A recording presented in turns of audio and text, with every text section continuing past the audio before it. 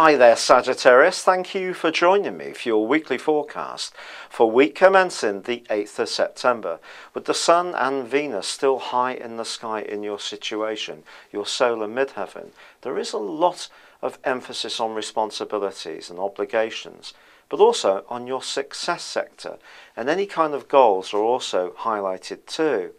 Now, the Sun is forging a terrific angle with Saturn this week. And Saturn, of course, is the planet of structure, but also of restriction. But it's in the part of your horoscope which is in the back end of your situation. So something you've been working towards for some time could start to come to fruition. But if you do want to make a big impression on people, don't feel you can only do this through banging the drum loudly and really advertising or promoting your services in an upfront way. Subtlety and building relationships with decision makers behind the scenes can be just as essential too. But there is a full moon at the start of this week, and if you are wanting to focus on your global domination desires, well, it may come as a little bit of a shock when someone in your more emotional situation starts to complain about it. Now, it just may be that family members and friends have not seen you for quality time for some while, and may put in a request for you to give them a little bit more attention. And if you can do that this week, create some break in your schedule to do so. It will be a lovely thing to do.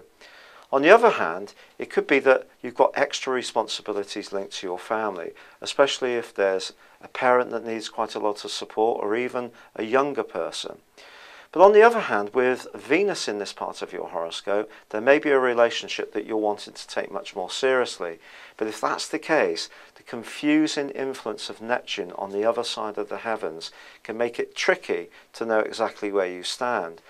And especially if someone tends to appeal to your goodwill or your higher self, be careful in this kind of situation. When Venus and Neptune get together in this kind of way, someone you encounter could be really quite deceitful.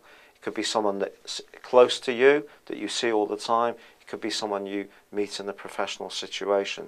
But don't necessarily believe at face value what you're told, however charmingly that the request or the information is relayed to you. However, there is two influences in the second half of this week which really give me a sense of excitement for you. The first is the angle between Uranus, the planet of unpredictability, and Jupiter, your ruler, and that occurs from Wednesday through to the end of the week.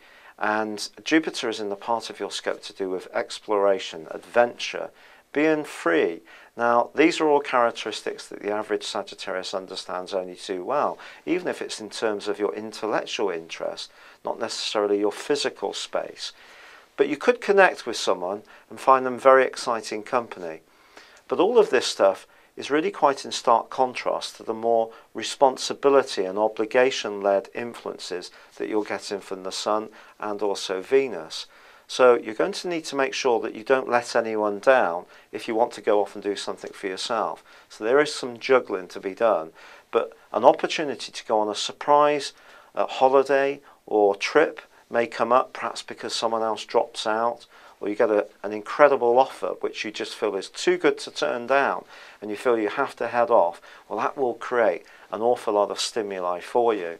And however much you're toeing the party line when it comes to getting to the top at work, do give yourself some permission to go off and do more freedom-loving activities, because that will help to oxygenate your week. But perhaps the most exciting event of this week comes on its last day, when Mars moves into your sign. Now, Mars is the planet of ego, but over the last 55 days, it's been moving through a very psychological part of your horoscope. Some surprise opposition may have come to your attention. On the other hand, perhaps your emotions have been very up and down. One minute feeling quite angry, at another feeling perhaps a little bit weepy.